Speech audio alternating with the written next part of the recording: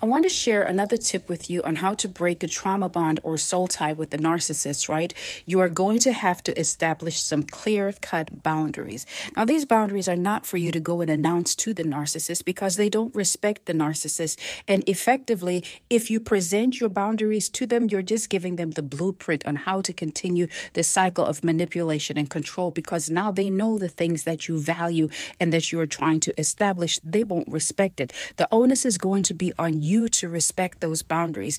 Avoid shared spaces. This could be like the gym. If you had gym memberships together, then maybe it's time to consider going at a different time or even changing the location or the gym that you go to, right? It's important that you reclaim your own space or a narc-free environment so that you can go about your journey of healing. Another thing, block them. Social media, email, phone numbers, block them. And do not feel bad about blocking them. This is an effective step in cutting off the cycle of control and manipulation.